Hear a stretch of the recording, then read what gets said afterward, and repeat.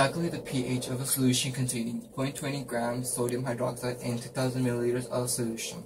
And this is your reaction. First, you have to find your molarity. So for this, you get your grams of solution.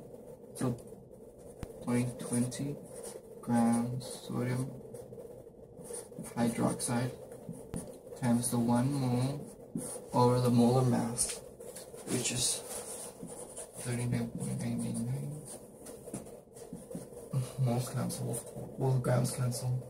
You get moles, which is 0.005 moles. Now you want to get molarity.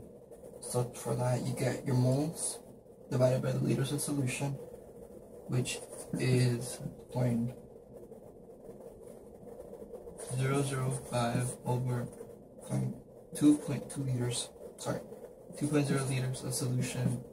This gives you 0.0025. Now to get pH, or pOH with basic, equals the negative log of your OH concentration, which is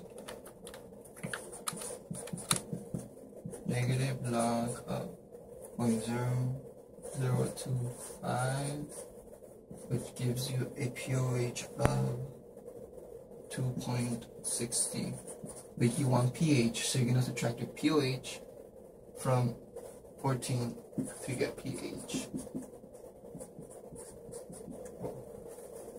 14 minus pOH equals